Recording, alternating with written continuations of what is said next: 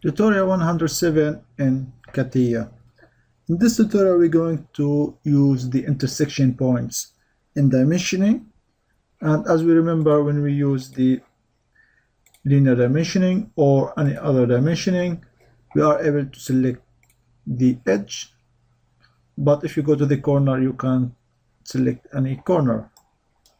In some cases, in some complicated drawing, you need to get a dimension between some intersection points, and for that you can activate the intersection point detection. So let's activate that, and when you hover over the corners, you are able to detect a point. So let's select this point and this point, so you are able to create this dimension. So that is very powerful tool.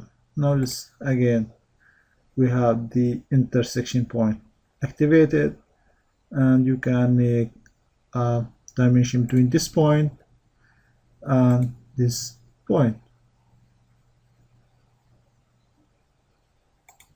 and that dimension you cannot get it in the normal dimensioning tool we showed you earlier.